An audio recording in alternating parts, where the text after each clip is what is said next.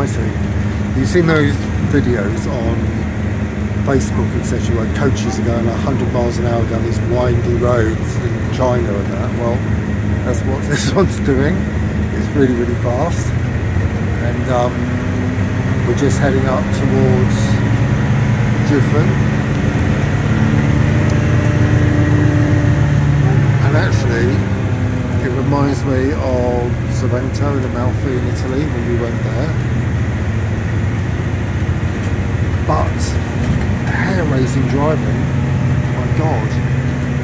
And we're going right up to the top of the hill. So it took us an hour to get by train from Taipei station. And it's probably going to take us about, I guess, half an hour to get to about half an hour? Oh, a few minutes. About 10 minutes to get to Jiufen itself. So there's about 7 stops on the way. You can kind of see the scenery is beautiful actually. Is this it? Well, go get off.